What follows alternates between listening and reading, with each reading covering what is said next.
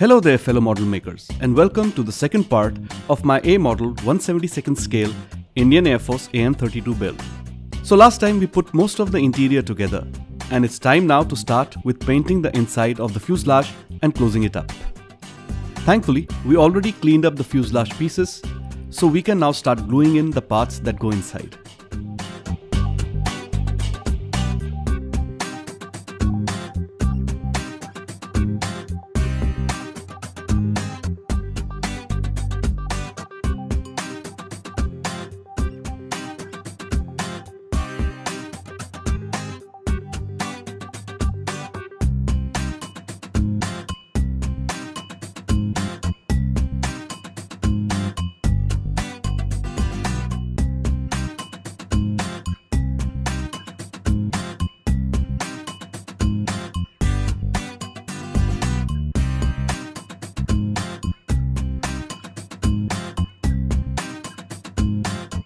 I mask the area where the floor is to be glued and paint the inside with flat black.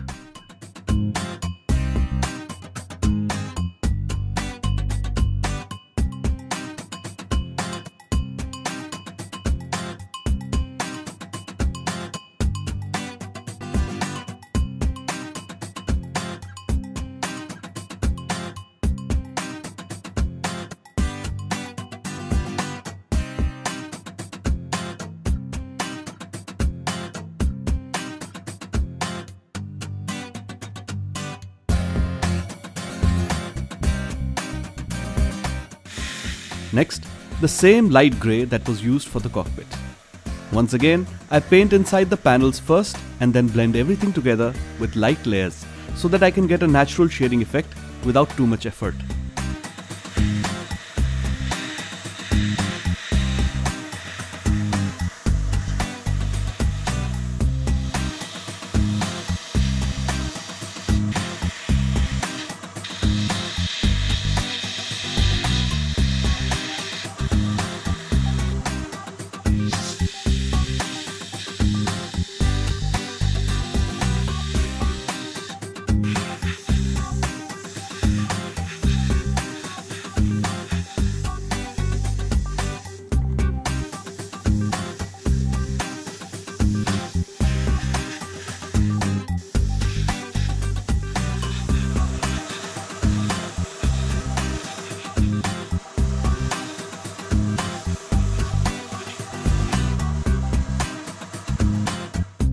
As with the cockpit, I now add some chipping to the walls with a sponge. I am using Citadel Dry Necron compound for this, but you can use any aluminium paint you have handy.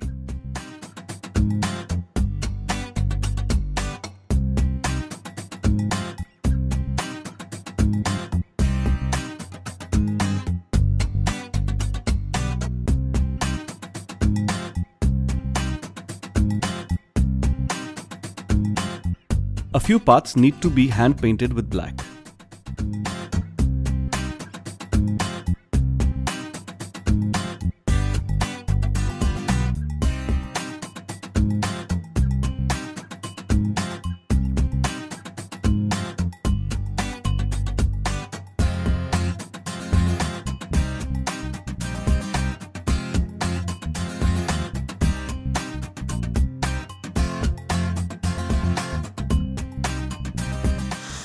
There are some more parts that go inside the fuselage halves, like the roof, seats, and the loading ramp.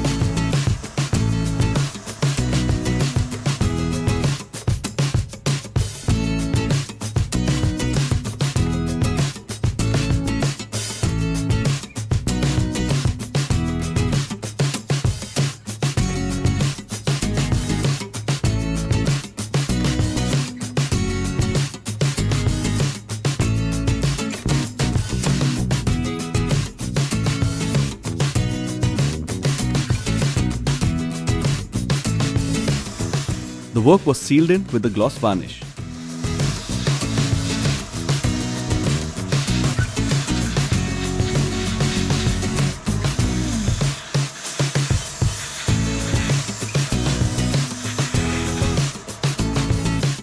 Now to glue in the parts and hope that the two fuselage halves come together.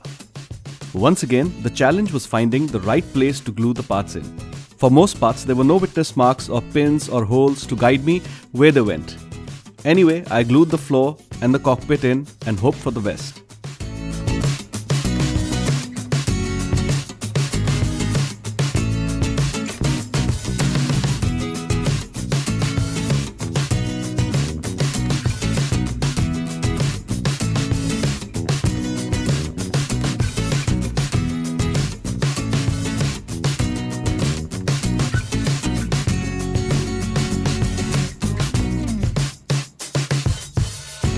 Before gluing in more parts, I decided to dry fit the fuselage halves together.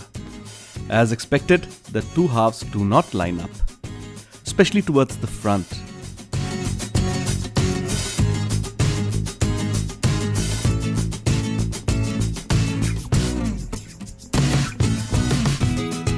So now, I sanded down the bulkheads and other parts to bring the parts together.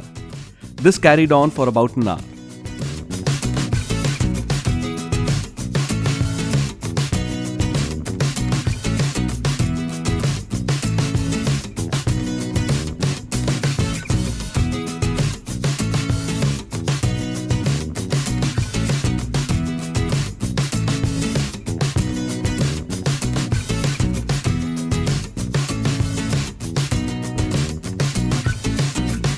Finally, with the two parts coming together, it was time to glue in the roof and the remaining parts.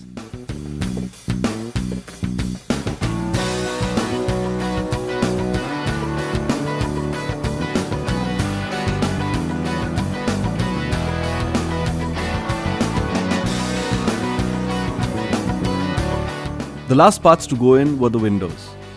From the start, I was not happy with these. The plastic is distorted and even the fit left much to be desired. I would eventually replace them, but for now, I decided to glue them in.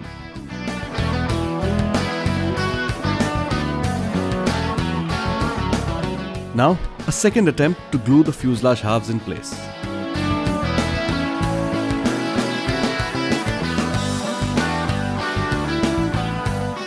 I fought with this kit for quite some time, and while I was able to bring much of the two fuselage halves together, there remained a huge gap in the forward sealing area.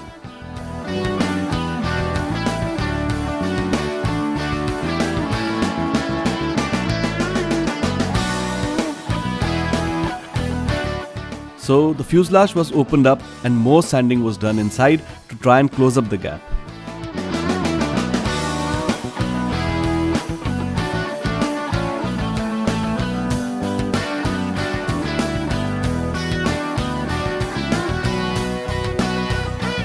About an hour later, success. Well, partial success, but I'll take it. Finally, I could glue the fuselage together with reasonable results.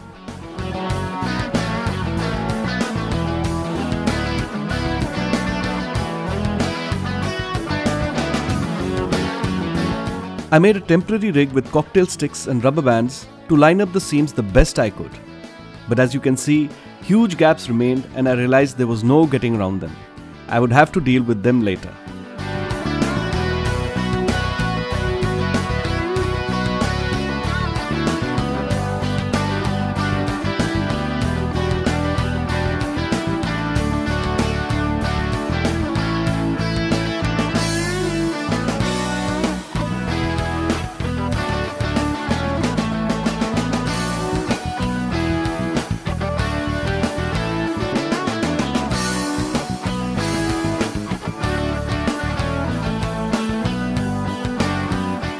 And it's later now.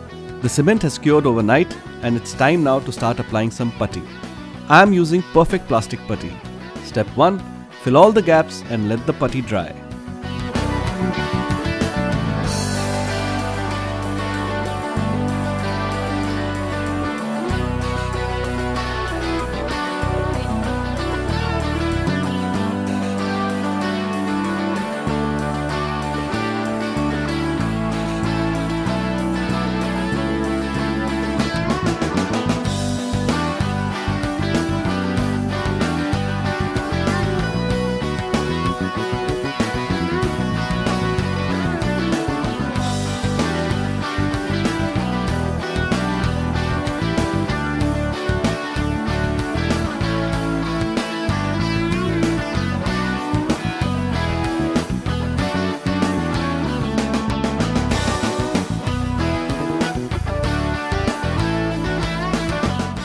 Step 2. Start sanding.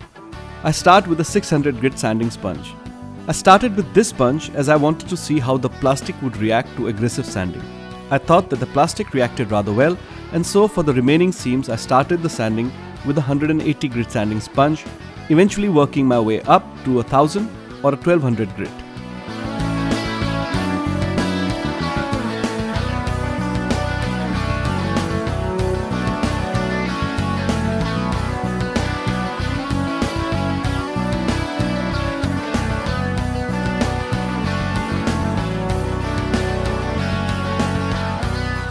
Finally, some buffing and polishing with a polishing stick.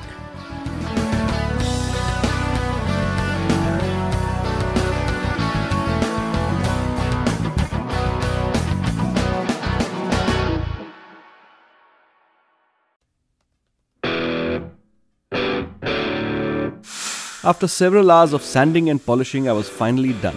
So I tested how clean the seams were by airbrushing some black paint on them.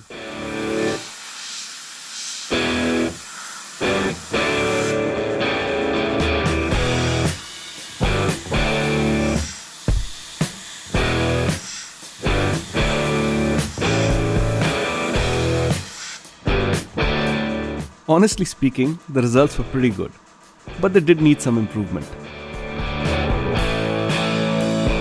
So I took Mr. Surfacer 500 and redid the seams.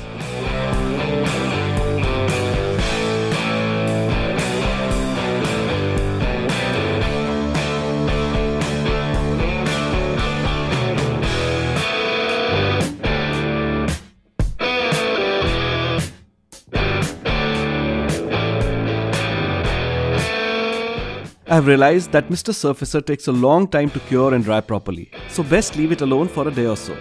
While the Mr. Surfacer dried, I used this time to put together the propeller assembly.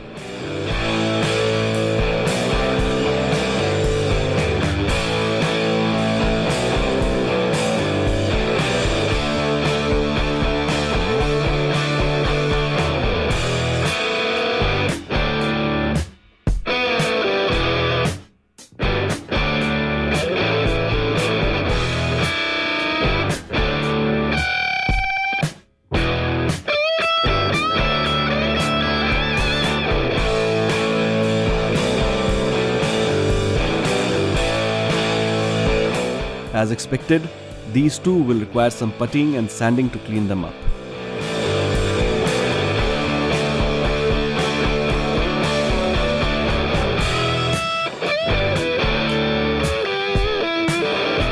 I also clean up the landing gear and put together the wheels. The engines are also glued together.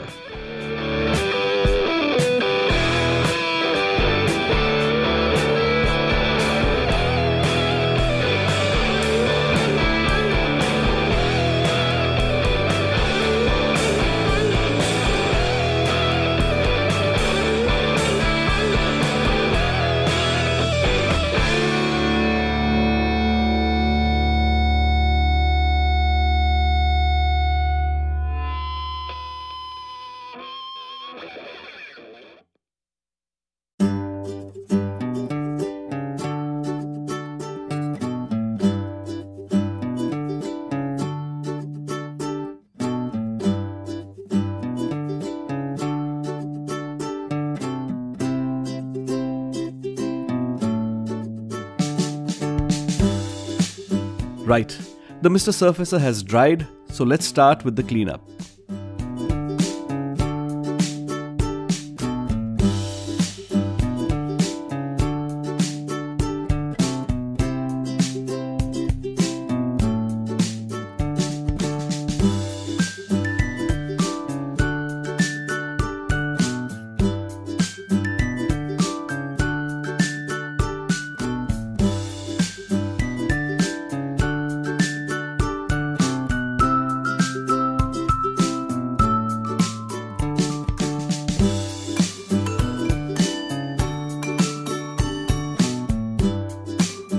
The joint is much better now, but all the sanding has removed the surface detail, so time to rescribe them on. I use a photo etch saw.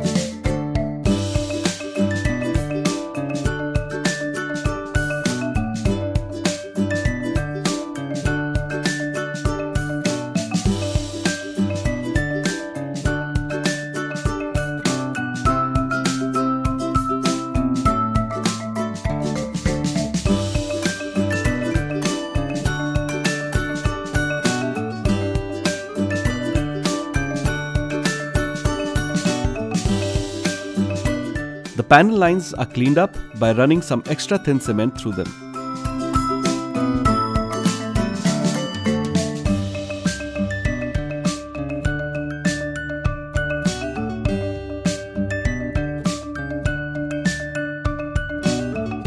Now to try and glue in place the last part of this stage, the control panel. And no surprises, it does not fit.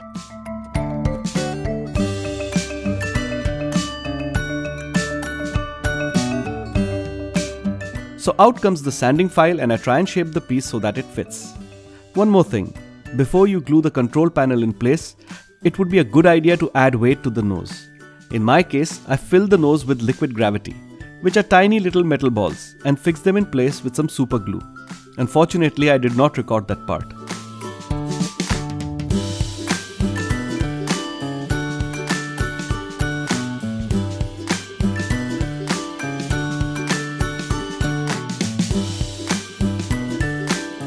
I test fit the canopy to ensure that the control panel or any other piece is not obstructing it. And it appears all is well. Right, fellow model makers, we have finally glued the fuselage together, and I guess that's all for this part of the build. Next time, I will try to fix the wings and the tail section. I hope you enjoyed this video. Please do like and subscribe. Till next time, good luck and happy modeling.